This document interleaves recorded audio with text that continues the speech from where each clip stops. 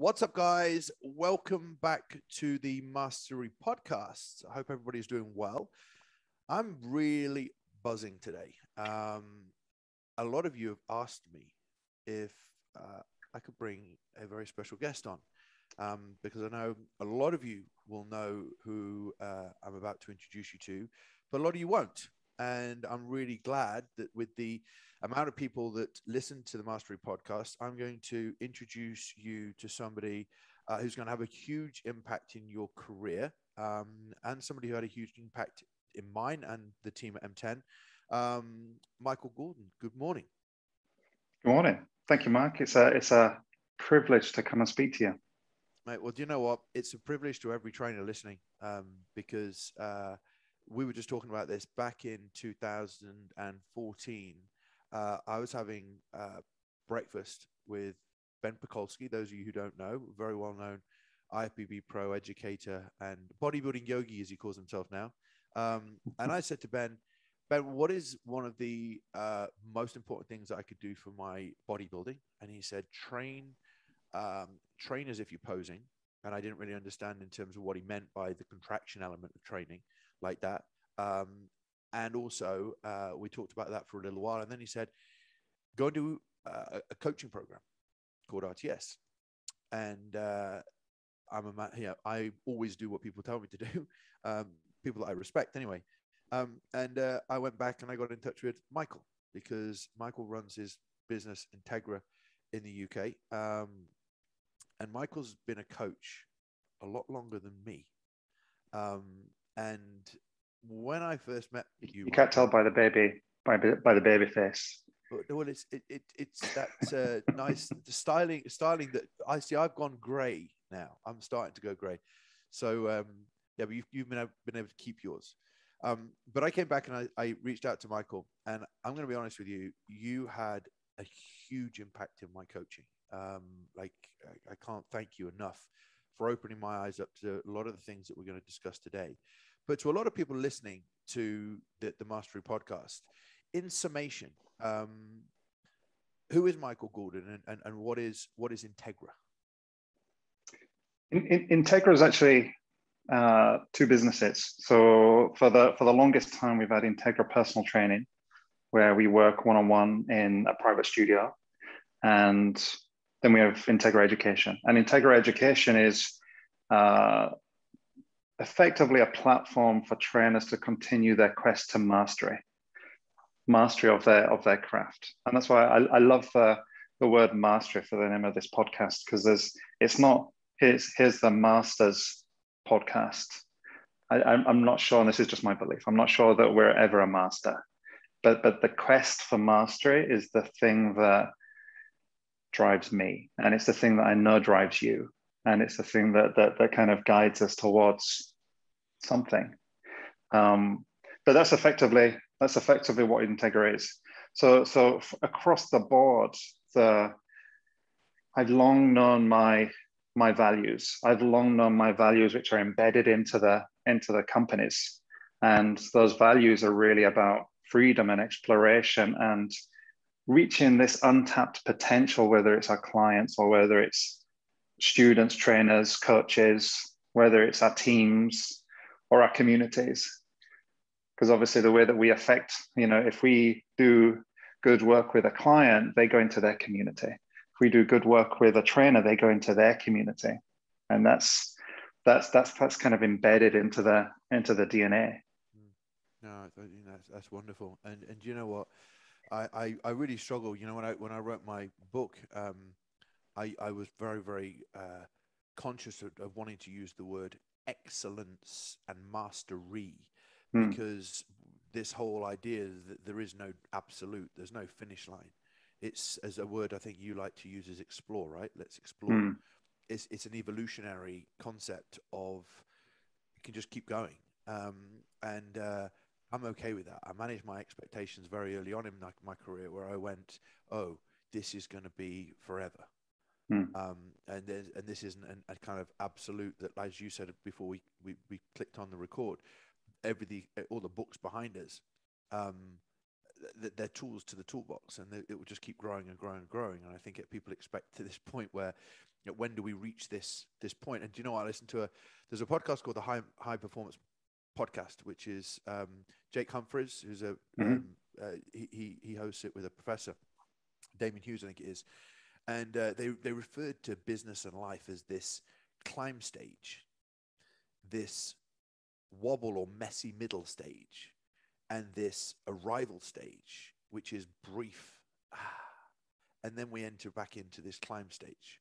And then we have this messy middle stage. And we're constantly going through these crazy stages, which as coaches and business professionals and parents and people, we're always wobbling through these. And I think, what's wonderful about what Integra does and what I'm very passionate about is, it's that evolution of a coach, right? Yeah.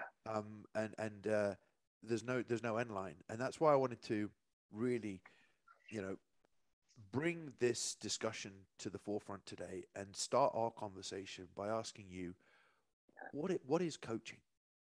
I was at IFS this weekend, Michael, the fitness event, and I was speaking, and I asked a lot of people, and I talked a lot about the difference between a trainer and a coach.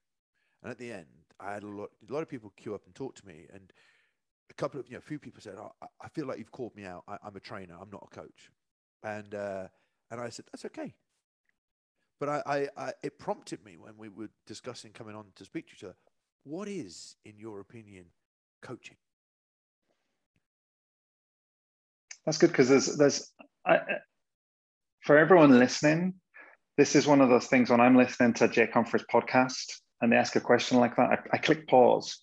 Do you listen to so it? Click, yeah. And so click pause right now and answer that question that Mark's just said for yourself.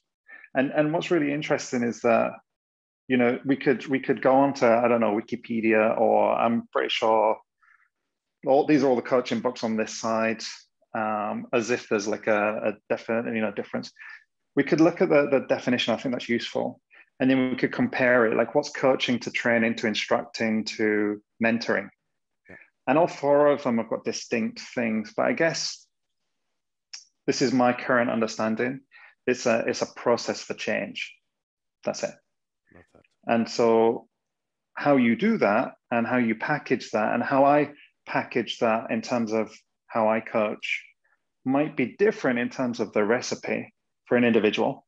It might also be different from other coaches, but ultimately we're trying to create change. Yeah, I love that. And that's the nuts of it.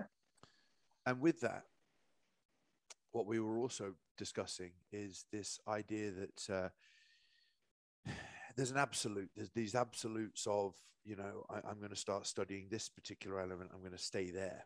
And that's the thing that I really love. And that's the most value I'm going to bring to my client. And that's not really true, because in coaching, it's this process to essentially facilitate change. And that change level means different things to different people. And that change level starts at different places for different people. And you and I had a really great catch up recently and had a meal. And you got really drunk, and it was standard. Yeah. We're just crazy. No, it was a very great, lovely evening, really good conversation. But we really did get kind of deep into this topic of coaching and understanding this process and this variation of individuals that come into the coaching process. And I'd love to kind of explore this conversation that, this, I'm going to end up speaking like you now, because I feel that you've imprinted this in me. The thing that we call coaching, right? And what people deliver in terms of, right, I'm going to focus more on this execution, which we'll get into in a sec. And we're missing out a lot of other aspects of coaching, because while we're having our meal, we were talking about, is coaching conversation? Is coaching rapport building? Is coaching WhatsApping your client in the middle of the week? Is coaching sending them a meal plan to facilitate their trip away with colleagues? Is coaching flexibility and mobility? And I kind of want to explore that a bit with you and just say, kind of like, you in this industry, a lot of people will know you for teaching exercise mechanics. But at the core of our conversation, was this journey that a client goes through from wherever that start may be to wherever that end be. So in your kind of thought process, where does coaching begin? If you, just to touch on that, I'm known for teaching exercise mechanics and being an exercise specialist. And Yeah, cool. that's the thing that's the intervention. You and I have done nutrition courses. That's an intervention. We've done stretching courses. That's an intervention. We've done NLP. That's an intervention. Like, all of these things are interventions, but they're tools, and they're tools for us to get a desired outcome. But if we zoom out, a client comes to you, and actually prior to them coming to you, there's internal dialogue and expectations and experiences. They come to you, and they want to get to this point where you don't just leap. So you set the compass and figuring out what's the goal of this exercise? What's the goal of this session? What's the goal of this interaction that I'm having right now? So when a client first comes in here, what's the goal of that initial session, that initial consultation, where you're just kind of figuring out what do you want? Like, what do you want? What are your expectations? What are your dreams? What are the barriers that are getting in the way? Like, for us as professionals, what's the goal there? And for me, that's building rapport, developing trust, hearing them, making them feel like they have been heard and understood and respected. Because if they feel like that, because they don't feel like it everywhere else that they go, if they feel like that, they're more willing to actually share. And if they're more willing to share, then we can start to get on this journey. But back to this kind of timeline, if this timeline is ever fixed, let's say you've got an athlete and there's a specific date, they want to get on stage, they want to perform at the World Cup, whatever it is. You've got this timeline. The thing that you do here never looks like this. And it's figuring out what is it that person needs to get them to the next level. So that's I kind of visualize these things just because it kind of works for my screwy brain. That's how I kind of think about this. Mm-hmm. Setting the compass, and what specific thing does the client need right now to get them to come back for session 2? Yeah. I absolutely love that, and I laugh at myself, Renat, because, when I was thick into my bodybuilding, I mean, I was attracting a lot of people that middle rapport building process. They were with me to just get very, very lean and build muscle. And I kind of lost touch a little bit with the necessity of the rapport building process, because the rapport had been built based upon the fact that I'm going to hire you for 16 weeks to get me the best shape of my life. And them coming back was based upon whether or not they were seeing those physical changes week by week to their body shape. And that was the measure by which they saw me as valuable to them, right? Mm. And the guys at M10 would sit with me sometimes, and I'd be saying, like, you've got to be coaching people like this and coaching people like this. And they were my values at the time, right? But I'd kind of forgotten the first 6 to 7 years of my career. I'd forgotten the 45-year-old male who came in that was more bothered about how much money he was going to make when he gets off the train in London than he was about the exercise he was going to perform. And I remember being in the gym chatting for 10 minutes because he just wanted to offload what was going to happen for the day. And that was extremely valuable to that person. And then we obviously went into the training session, and I was continually supporting that person's progress. But the value that they were seeing in the coaching process with me was not necessarily how much body fat were they going to lose each week. It was a lot of other things. And I think as coaches, we get very fixated on what we know, and therefore we want them to achieve this thing in a training session. But there's also what they need, right? Yeah. So you were employed by physique athletes to deliver on a result, and that was a physique oriented goal. Yeah. And you'd already developed a level of trust based upon the results that you'd shown, and that's what encouraged them, and they were committed to you, and they were committed to that process. Yeah. That in essence is exactly the same actually as that client. But the way you communicate, instead of communicating with a before and after picture, you communicate by actually listening to what the client's needs were. So actually, you didn't necessarily change your approach, you were just actually acting in conjunction with knowing exactly what the client needed. And that's it's really tough for us as trainers. It's really tough for us as educators to know, let's pick a book here. We've got this Kapanji book or this biomechanics of skeletal muscles that, I can read that and I can share some information from that. It's really hard to know what it's like not to know that information. We've got to have such empathy with our clients, with our students, with the people around us to actually understand what is this experience like for you. So that 45-year-old that came in, he was maybe thinking about money because that was something to do with his core emotional concerns, and that might be status. Now, if you'd have come in and gone, you know what, you're full of shit, you're not really good, you can't even lift 10 on this, and you were berating him, that would have actually impacted his status. And that would have disrupted that rapport that you were building. Instead, you were just allowing him some space, and then you got down to work.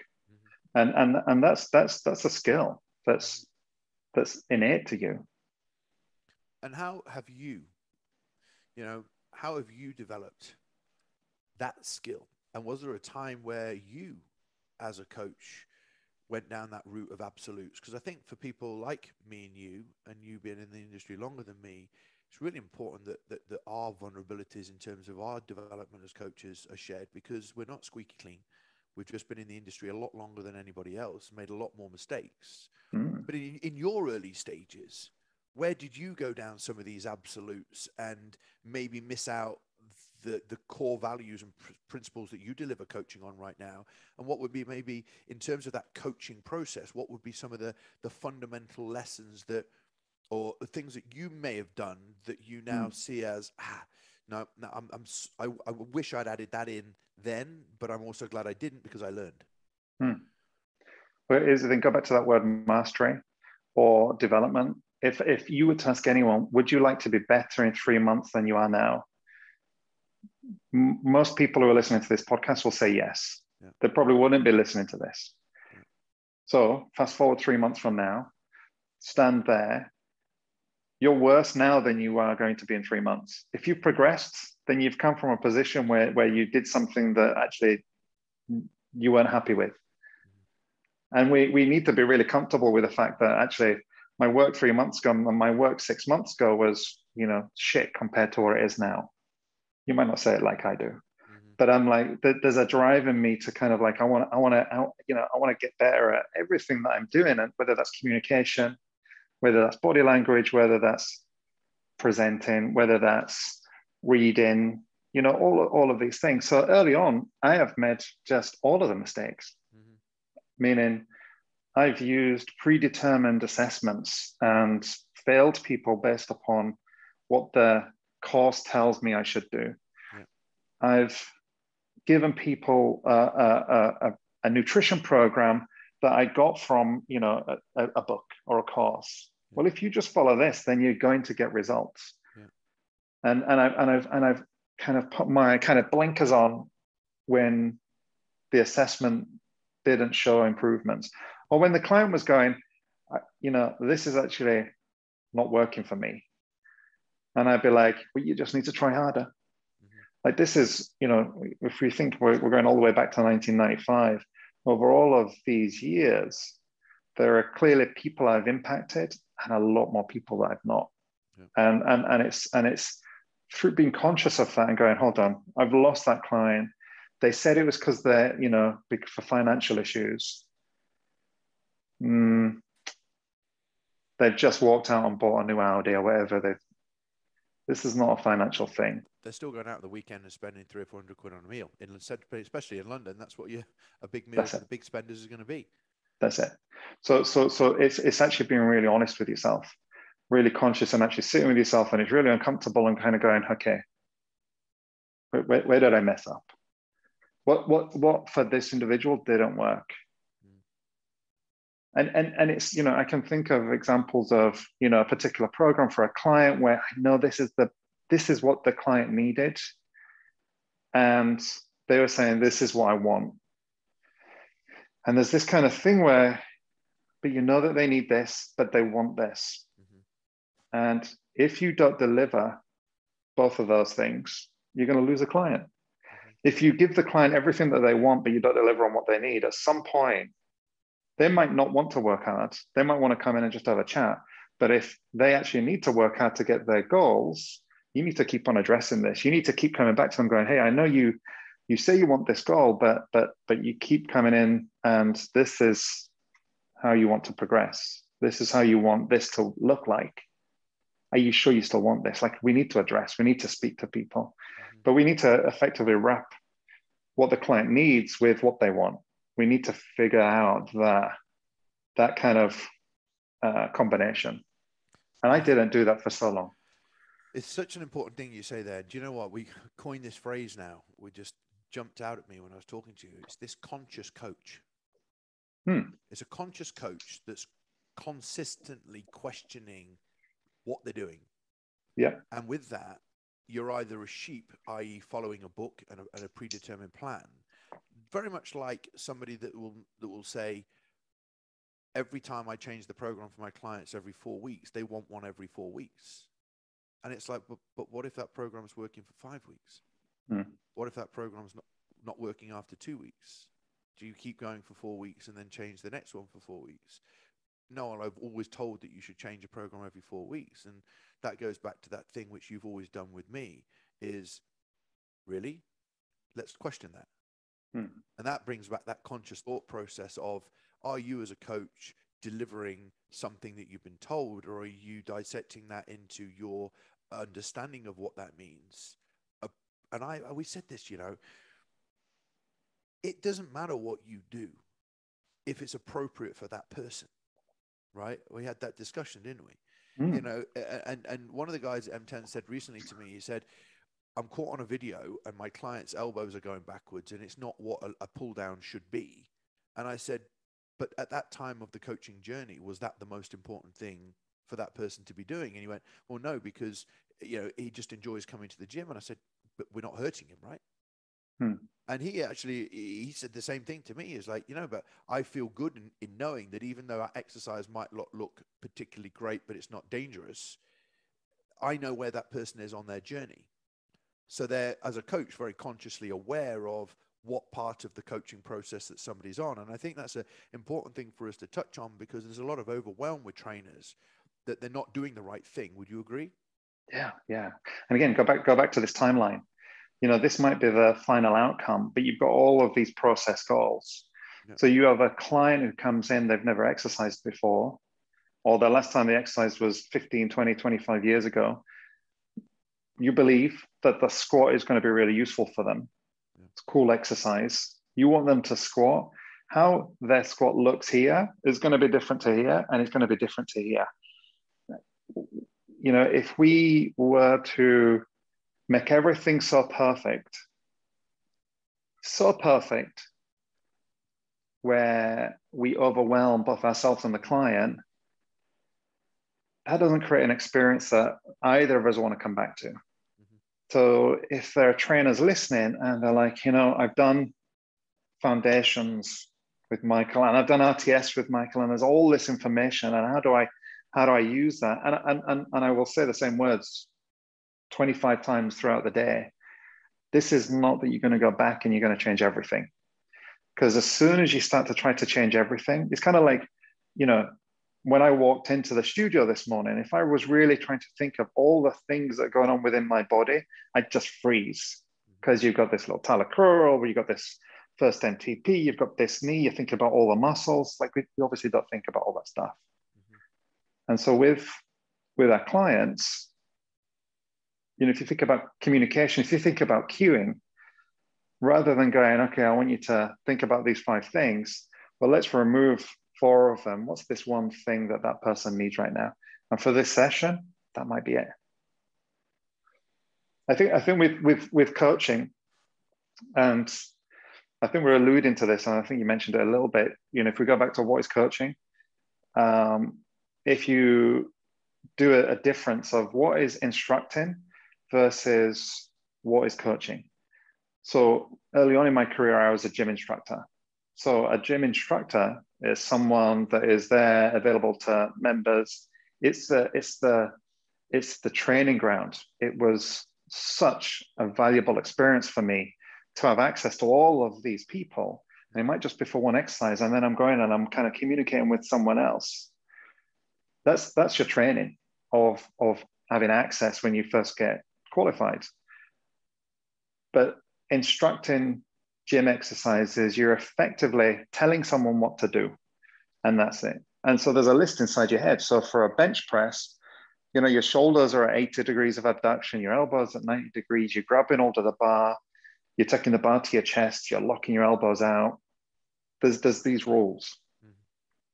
Coaching is really more about how are you going to communicate. So let's figure out what's the need of the individual right now. What's the space? What's their internal environment? What's the overall environment that we're in? We might still want the thing to look the same by the end in terms of bench press, and it's some sort of pec thing. But how are you going to speak to this individual? Mm-hmm. That individual may want you to be, okay, what I need you to do is this, this, and this. They also might need you to they might want you to go, okay, what I want you to do is just sit on the bench and I want you to kind of explore that position. How does that feel? That feels good. Okay, next I want you to, so that little slight tweak there in how you deliver the instructions is based upon the individual that's in front of you. Absolutely. I think that word coaching is communication. Human communication, and something that I even see with coaches, is part of my mentoring that I deliver, helping somebody to develop their personality and ability to communicate with many different types of people. Personal development, since I've been 24 years of age, has helped me turn into a chameleon. As Dan and I always talk about coaching as our chameleons. Yeah. We should be, in my opinion. And I don't like to should as in like you must, but ultimately, in my experience, the more adaptable you can be to different people. Yeah. This person, I remember going back just to share this with you. Do you remember Games Workshop where they paint the little figurines? Yeah. I don't know whether it's still a thing, but we had a client years ago, M10, who was really into those. Quite an inward gentleman, very nice. Yeah. But he'd come in the gym and it's like, how do we now, as an individual, blend to communicate with this person to make them feel comfortable in an environment which is not where they're used to painting figurines, and communicate on a level that's not intense and overwhelming and scary. And this person was with us a long time. And it's like, I would often look at M10 and go, this is quite an intimidating environment, but somehow you want to keep coming back. And that comes down to communication. That comes down to somebody feeling comfortable. That comes down to somebody feeling not overwhelmed by the way that exercise is being delivered. And in a way that when they leave the gym and go to a different gym, that thing that you've just explained to me has been done in a particular way that I can almost replicate on my own. Do you know what I mean? Yeah. I think that's a lovely way of us being able to look at that, is because going back to conscious coaching is, I'm going to go and learn RTS and I'm really good at biomechanics now. And I'm like, where's the communication? So now I'm going to open this up to you, if I may, Michael, because a lot of coaches, the world, as you will have seen, you've been teaching RTS a lot longer than anybody else. Okay. Well, not as long as the founder. Not as long as the founder. No. But you've been teaching it certainly in this country more than anybody else. Yeah. I see a lot nowadays in the fitness industry, and there's nothing wrong with this, because a topic of discussion that myself and the team had this week at M10 was this obsessive coaching. And I call it obsessive coaching because back when I did check, and they had the pressure cuff, remember? Yeah. And we lay on our front, and you had to test the strength of the TVA. Yeah. And if you didn't measure a certain number on that measure, then you were going to collapse and die. That's what my perception of it was. So I had people that were very overweight lying on their front, not being able to activate their TVA, and doing 45 minutes on the mats and then going, okay, I'll see you next week. And they just came in and they just wanted to get bigger biceps. They wanted to lose weight, get whatever, but I was not helping them, right? I was not helping them. And I hadn't listened to the weight loss question. I hadn't listened to the stressed out at home question or challenge. I hadn't listened to the overwhelmed at being in a gym thing, but I'd put them on what I had studied recently. Yeah. Knowing that would probably make me more of a specialist. And in turn, no weight loss. And in turn, not great retention. And in return, actually, I was nearly asleep on the mat for every session because it was so bloody boring. And with that, what I come back to this absolute aspect, referring to some of what I see nowadays, is I'm going to spend X amount of time studying this subject. And that now becomes my passion. And that passion means that you end up missing a huge aspect of what coaching is. So moving into this, realm of execution, I now see 55-year-old Sarah had 2 children, hasn't exercised for 5 years, coming in and being trained at a level of absolute execution, missing out a lot of this coaching stuff, as we refer it to. So what I'd like to open up with you and move into this realm, which is a very passionate and hugely experienced field for you, exercise execution, and how does that fit in to coaching? So there's a couple of things to think about there. One, we're working with clients, that client who comes in and they want fat loss, weight loss. We've got an array of tools that we've got. So we've got exercise, we've got nutrition, we've got an understanding of their lifestyle factors, their allostatic load, all the stresses affecting them, their sleep.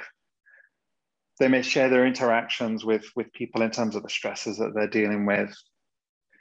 Some people will go down a route of looking at their blood markers, endocrine system, all of that stuff. So you've got all of these variables, but for a trainer, let's bring it back to 3. We've got exercise, we've got nutrition, and then we've got, let's say, lifestyle and mindset, mind flow. Yeah. So we've got those 3. So I want to get phenomenally good at each of them. Because if I just get good at one, exercise, and I become, I eventually reach the point where I can go learn from Tom Purvis in Oklahoma and reach a point of mastery, which is the starting point for mastery in terms of the RTS journey, that's phenomenal. But if I just do that and I don't do, there's a 4th one. I don't work on my ability to communicate with a client. I may be able to quote research, but I'm not going to be able to communicate based upon the client's needs. If I just dive in and I go do, I don't know, whatever nutrition thing that you can think about, and I just dedicate my whole life to this, I'll miss out on this opportunity to the simple fact that the other part of the equation is exercise in terms of how we apply forces to this, to anatomy, how we apply forces to a human. As soon as we start to dive down and deep down into something, which is not a bad thing, if we do that at a cost to everything else, then our business loses and our clients lose. And that might be the other way around. Because if our clients lose, we're not going to attract new people because we're not going to get results. We're not going to retain clients. So if the goal for education is to make change within our industry with our clients to help them get towards their goals, we've got to keep on coming back out and see, where does this fit in? Now, I've long had a passion for looking at behavior. That was prior to even finding RTS and looking at communication.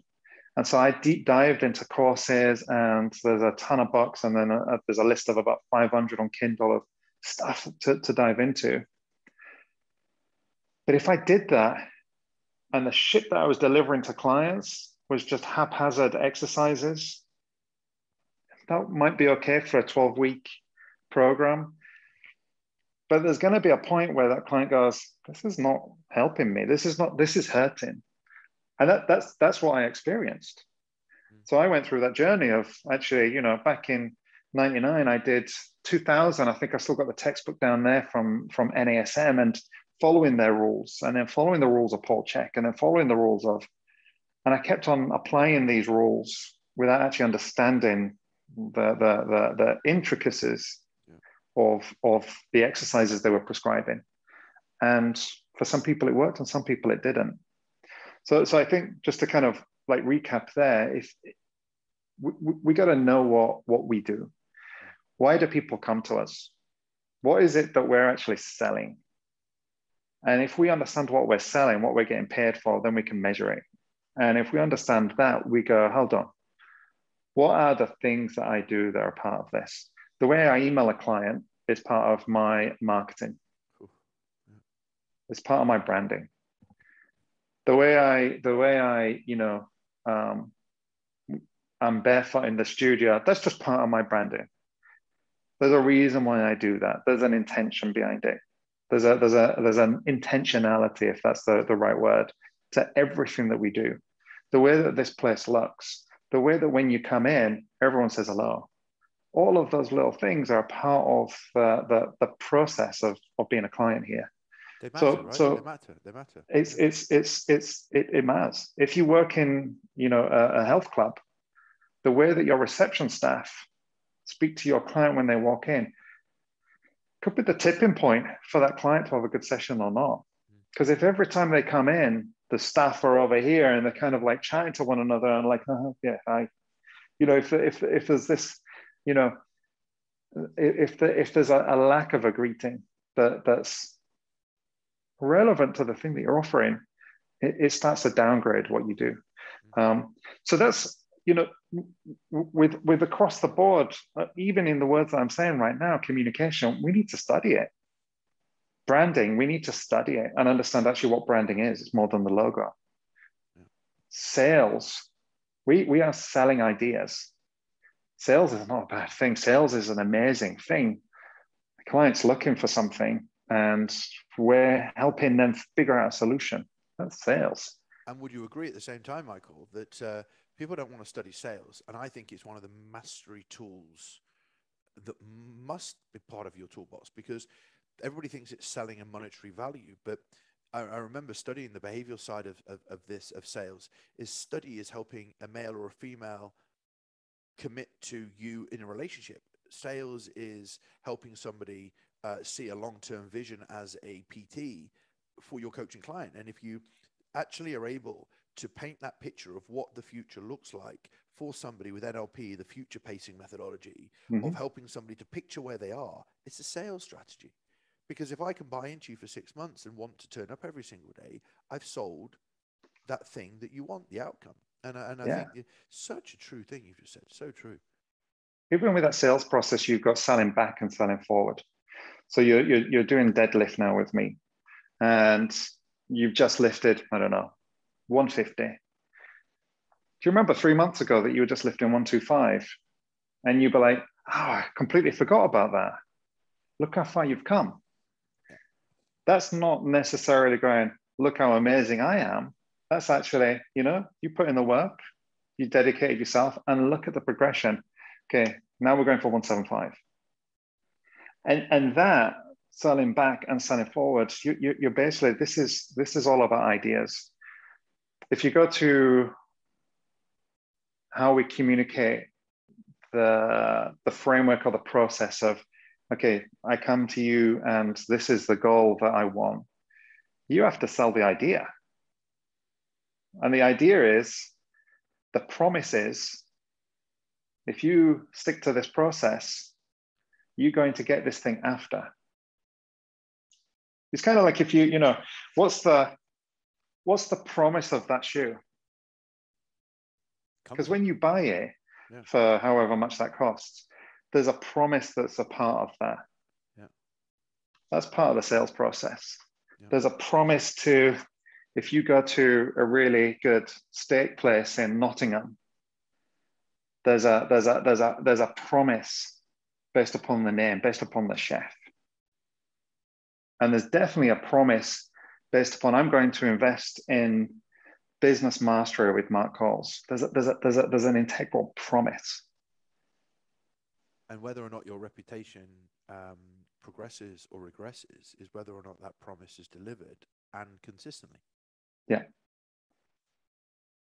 And so there's a continual opportunity for you not to kind of go, see, this is not about you're desperate to keep your client. There's a quiet confidence that actually we did some interventions and this worked and this didn't, because you're measuring stuff. But here's what's happened up until this point, and here's what's going to happen going forward. Mm-hmm. It's the continual navigation around where the client is in their journey. I love that. Another thing with the communication, I think with coaching, that I think gets missed out, but is not. I think it gets missed out in terms of our industry, but it's not missed out when we go down different avenues of self-development. That actually you as an individual are showing up, and it's you, your whole being, your whole self, that's showing up to that session. And so if you come in and you are so unaware that you're not able to focus, if you're so unaware that you're not able to maintain eye contact, or you're unaware that you're just lacking confidence in what you're doing, that's going to bleed into the external environment, which is going to bleed into your client. Because you're going to go, I think, I'd like you to do this exercise. And they're going to be like, dude, I don't think I should do this. Mm-hmm. Like the coaching process is of the coach and the client, and having self-awareness, then having empathy for them, and then having a kind of an ability to, this might sound kind of wacko, but having an ability to kind of step out and be able to see this interaction and see this process is the skill. Professor Steve Peters in the Chimp Paradox talks about the, when you're at a situation, it's the ability to get in a helicopter and hover above it, and look at what that situation means, because then you have a choice. Because if you're hovering above a situation where an argument could be looming, you look at the different perspective from their side and your side, and you go, am I going to be reactive, emotional, or am I going to change my behavior? And I think from a coaching perspective, there's quite a lot of reactive coaching, which is just deliver, do. And there's not a lot of that kind of conscious coaching, which is, what can I do different in this situation? And what I love about this, and I just wrote a little note down here, was this, going back to this idea of isolated education, is if we go and learn a subject, but we don't learn maybe how far away to stand from that person who's low in self-confidence, maybe that we're going to go through something one day and we don't want eye contact when they come in, but that's a really important deal breaker for them, whether or not you make them feel like they should be there that day. I've had a client come up to me before, a female client. I remember specifically the person, and she arrived with this expectation that she was just going to have this great conversation with me when she arrived, and then within 5 minutes, I remember I was coaching somebody at the time. I acknowledged when she came in, and she came up to me straight away. She goes, well, why didn't you come and say hello? And I was like, well, I acknowledged. And I was like, Mark, that person really values that. Yeah.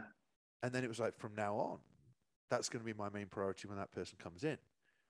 And it's so interesting that the communication and understanding of the person relative to that topical thing that you're teaching every single day needs to be varied depending on everybody you're coming to. Now, moving this on, which I think is such an important way, because moving into this execution aspect, and I would like to, because the amount of messages I have from people saying, I can't wait to have Michael on, talk about execution. I know execution's, not only been very, very popularized, and you've done an incredible job of making that, doing that, so especially here in this country, but where does exercise execution fit into this coaching journey? And how does it fit in? I mean, we've got this absolutes of what most trainers think execution is. And in your understanding, those layers of execution, what is execution and what is the layering of execution? So if you, let me paraphrase the question and tell me if this is what you're asking. Yep. If trainer starts to understand all of the variables within bench press and becomes some militant at making sure that bench press is perfect to hit the clavicular division of pec major. Let's just kind of say there's a specific goal there. Is there a cost to that person going down to that level of detail? Is that the question? Yes. From there's a in your interpretation, what is execution? Gotcha. Is the first question, and then not bashing anybody's depth of execution, but what are the layers before necessarily we get to that really deep layer, and is that deep layer absolutely necessary? So execution by in the terms of the word, let's say exercise execution, is the way that someone will perform an exercise in a given rep. Let's just simplify it to that. So that's how they're performing it. One of the things that we teach in RTS are these 5 questions. And these 5 questions are really the difference between I'm going to be following the rules that someone's laid out for me in this textbook or course over here, to the rules of the individual, the rules of physics, the rules of the body. We're going to make this client defined. And this is everything. So the first 2 questions out of those 5 questions, who are we talking about? What's their goal? Who are we talking about? What's their goal? That is the context that RTS is delivered. So if your goal for you is, I want to hit my clavicular division of pec major, it's very relevant for my goal. I've not been able to do it. The execution that I'm going to take you to is going to be perfect for you. Yeah. And that's required based upon you and your goal. That doesn't mean that everyone has to do that. And that what I've just said there in the last 30 seconds is often missed. And it's often missed because we get really excited about, let's dive into the amount of detail. Some people get really excited about physiology. Some people get excited about, PCOS, and that's their lifetime. And now they're looking through everything of the lens of PCOS. And that's why I say we've got to zoom back out on what's the lens that we're looking through. Yeah, very true. It's always got to come back to the individual. And so if you were to watch me training clients and you were to see some of our clients and see some of how we train, you would see there'd be a big difference. For this individual, we're focusing in on something. For this individual, it's a bit more relaxed and I'm allowing a little bit of movement. And that's based upon who they are and what their goal is. It's got to keep coming back to that, which actually, if you think about it, is what we're talking about with coaching. So if we miss the purpose of this, and in fact, I'm gonna backtrack on that. My purpose of studying is to get better with clients. My purpose of teaching is to make an impact with the fitness industry, so we make an impact with our clients. Because there are 90% of the population that don't like exercise. They don't enjoy the experience. Yes, of course. They don't want to keep on coming back. There's such untapped potential for health benefits and et cetera, et cetera. We are catering for people who already, for the most part, enjoy it. So we've got this potential. These are just tools. But some people will study because they just want to geek out and they just want to go to that depth. And they do want to go to that depth, and they do go to that depth beyond what me and you have done. And they know such a level of detail. I wouldn't want them training my clients. Of course. Because they might miss the picture. And so that's, when it comes to execution, to answer your question, I did want to keep on circling back around to this. How important is execution has got to depend upon who we're talking about and what's their goal. And I can't, it's hard to be any more specific than that. However, here's the flip side to that. If you don't think about it, which is where we've all come from, because you just lift the bar, you just lift the dumbbell, you just throw this thing around. If you're not aware of all of these variables, you might not be aware that you're under challenging your 65-year-old client. You're under challenging your 18-year-old client. You're kind of wasting the time. Yes. They're not going to get results. The way that they're executing that, dude, my 7-year-old boy can lift more than that, and he can control more than that. Mm-hmm. So it's that balance between you learn all the tools, and now you've got your toolbox. Carpenter, I can't imagine that carpenters will kind of get around, and they're up in the toolbox and they just go, we got to use everything. Or no, throw it away. We're never going to use these again. I mean, that would just be ridiculous. But we seem to have this kind of idea that we need to do that. But the execution, it's bringing back to the word that you mentioned. It's about actually being conscious. Like, what is it that you're trying to do at this point in time? What's the goal of this exercise? I love that. I think a lot of coaches would be desperate sitting here thinking he's going to talk about muscle fiber directions and origins and insertions. He's going to talk about, muscle hypertrophy and all these things. But you've just gone straight back to, it just depends. It depends on who we're talking to, depending on where we're at. And this consequence which you've just described, which is a really, really important thing. And I must admit, when I did functional medicine with the Institute of Functional Medicine, I went away and studied over in Florida. It was an incredible event. And I came back and I started to do this absolute thing where I was like, I'm looking for all of the problems that you've got now. And I lost touch of the person, the goal, and why they were with me. And my ego got in the way. And before I knew it, I had everybody going on a completely different course, which wasn't aligned with their goal, which really contradicted the reason that they had invested with me in the first place. And then I started to scale that back. And as I went through my career, I started to notice these small periods of time, which got shorter and shorter over time, where I would obsess, absolute, regress, realign, add into my toolbox.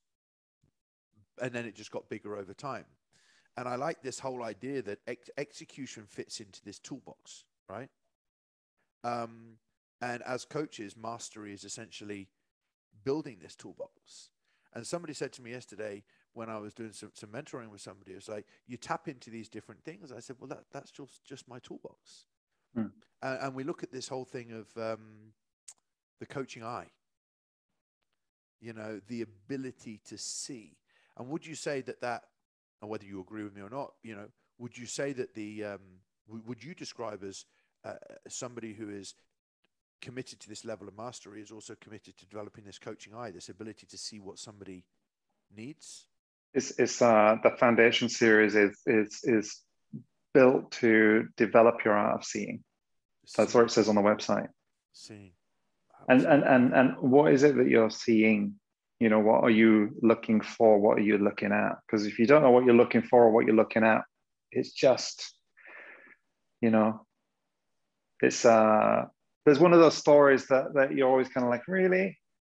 About, some islanders that couldn't see these boats approaching, and the people on the boats were coming to take over the island, and they couldn't see them because they'd never seen them before.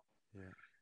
And it's one of those stories that might be just a useful analogy, and actually is not true, but it's kind of the same thing. Did you see that the spine was moving there? Did you see the deviation? Is that okay? Is that not okay? The thing when you think about, the biggest intervention as a trainer is exercise. At all times, there are properties, there are mechanical properties that exist. So we've got inertia. And inertia is one of those things that the faster I move, the more it becomes influential. Someone's doing a pull down, kind of 1 second down, 1 second up. There's a point at which the weight that they're dealing with, the resistance that they're dealing with increases. And then there's a point where it decreases so much that actually there's no resistance. So if they're pulling this thing down at 1 second down, at the top, there's going to be a bunch of resistance they're dealing with for the rest of it until they catch. It's going to be under what their threshold is. Now, does that matter for your client? Well, let's think about this. Let's think about just we've got a duty of care. Will that affect their joints in a way that will degrade the quality of their joints? I don't know who we're talking about. We need to answer that. Is it relevant for their goal? Is it going to create enough stimulation for the thing that they're looking for? So we're thinking kind of safety, and we're thinking the performance, the purpose of this exercise. If it's not safe, then you need to stop that. If it's not going to get them what they want, why are we doing this? Now, if someone turns around, and I'm telling you this because, if you were to come in and see with a client, we might get them to do an exercise. I know it's safe. It might be under challenged, but the thing that I might be trying to do at that point might be, I want to make them. I want to encourage them to feel confident in this movement. Or it might be that I just want them to be sensing some different things. It might be something, the goal of this exercise might be completely different to stimulating the tissue. But if we become really kind of myopic and just go, it must be about stimulating this muscle to its fullest capacity at all times, we're missing out on still those questions that come from RTS, who we talk about, what's their goal. That's why it's really hard for me to post on Instagram, because I see things and it's like, this is the best exercise for the Anconius, and who gives a fuck? Yeah, there you like really, right.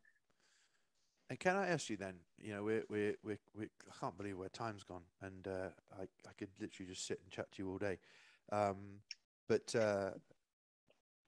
could you share then with everybody who's listening a real valuable lesson which would give or skill that you could share right now for coaches to begin their ability to see more?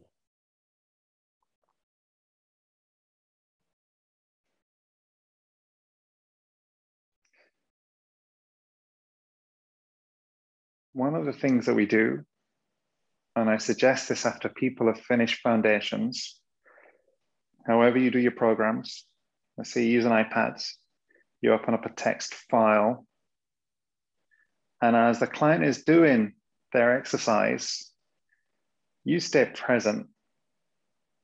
And in your mind, start to list the things that you see. And that's at the same time that you're giving them a cue. And that's at the same time that you're being present with them. And then in the rest, make a quick note, might be a sentence. If you're using pen and paper, write down a quick note. And that's it.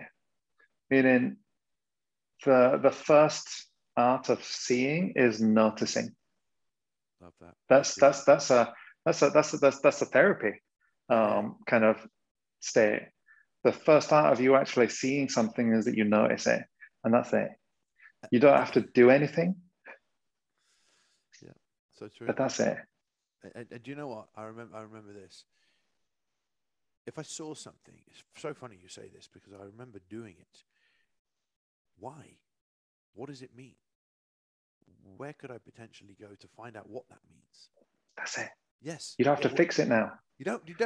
But it's so amazing that you've said that. I mean, we've never discussed this, but I had a desire, whether it's now with what I do, whether or not it's back then, when I was coaching in the beginning days or whatever, but I'm going to use your language here. I see this thing. I don't think it's right, but it may be right, but it's created some questioning in my mind. Can I explore that? Yeah. Because at the end of the exploration of it, I may have said, it's okay. You said this when you were at, when you came to do RTS again at M10. It may be okay. I think we talked about flat feet, and you went, maybe okay. But we understand it to be a problem. I've noted down that it's a problem. Okay, well, let's discuss this. And then at the end of it, you go, for that individual, it's fine. And so that gives you, M10 is an amazing example of a group of trainers that are all encouraged to be vulnerable and to question and to challenge one another and come together. If you're a trainer listening and who's by themselves, you need to find your people. You need to find your group. You need to find, your team, even if you don't necessarily work with them, for you to explore this stuff. Yeah. You do this Because very, very well. Integra, you do this, I know, from being there. Even when you coached me personally, the training that you did with me was not, I'll tell you what to do it. It was challenging me all the time. And you know what? It's very uncomfortable as a coach. The way that you teach, and we've all at M10 taken a lot from this, is teaching is not telling. Teaching is exploration and discussion as well. And if it's not, it's one-sided, right? Yeah. Because and this maybe comes back to what is coaching. Coaching, from my perspective, is the same as teaching, and it's a facilitation. What are we facilitating? Well, I may have some expertise, I may have some knowledge that I can impart, for sure, absolutely. However, you have also got a lot of those questions, because out of those 5 questions, who are we talking about? Actually, if I can help you figure out an answer to this, if I can help you figure out a solution, then that becomes a part of you. Yeah. You actually take responsibility for this process. You actually take ownership. And if you take responsibility and ownership, meaning you don't give the responsibility to me for your success or failure. If you actually take it, then long after our professional relationship is end, you will continue on. And that for me is really exciting. I love that. Absolutely love that. Michael, we've come to the end, actually, because I can't believe where time has absolutely flown. And I honestly, I can't thank you enough for spending time talking to the thousands of trainers that download the podcast. And to those of you that don't know Michael, you've been privileged to listen to someone that I have a lot of respect for, Michael. And I thank you for what you've helped me with immensely. And I encourage coaches. In fact, Michael knows this very well. If you do our personal training mentorship, we encourage to go and see Michael. And I know that doesn't happen a great deal in the industry, but there are stepping stones. And we deal with a lot of personal trainers, and there is I want to explore this thing that we enter into at a lower level. And if you're inspired by that, then your whole journey throughout your career will require you to look deeper into subjects, but never forget that it's a piece of the puzzle in the coaching process. And Michael, can you tell everybody how to get hold of you, how to find out about everything that you do, and just share everything to everybody now, if you can? Sure. So the easiest way is the website, integra-education.net. And we do have an Instagram channel, which is currently being rebooted, integra.education. Amazing. Guys, I encourage you to get involved. And the M10 guys, we've studied a lot with Michael, and I know Ant still logs in and spends time listening to you exploring. And he does. He just these deep explorations. And I just encourage everybody listening to the podcast today to please open your mind to being an explorer, and not necessarily being an absoluter, and get ready for a journey that is never ending, but without doubt incredibly exciting, right? And that's what you do. That's what you do, and that's what you encourage people to do, and you show people how to do it. You are guiding people into the unknown. And what is the unknown? So if we have a particular, this is our bubble right now, this is everything that we know, this is our experiences, this is our expectations, this is what we've been taught from a young age all the way up until now, it's really hard to see what we don't see. Of course.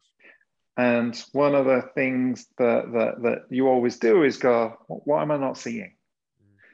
And being able to see what you don't see is stepping into the unknown, which could be scary because it's comfortable to be in a familiar place, but you are absolutely inspiring in terms of your ability to guide people and your own personal journey, which is very inspirational for me. So thank you very much No, for being there.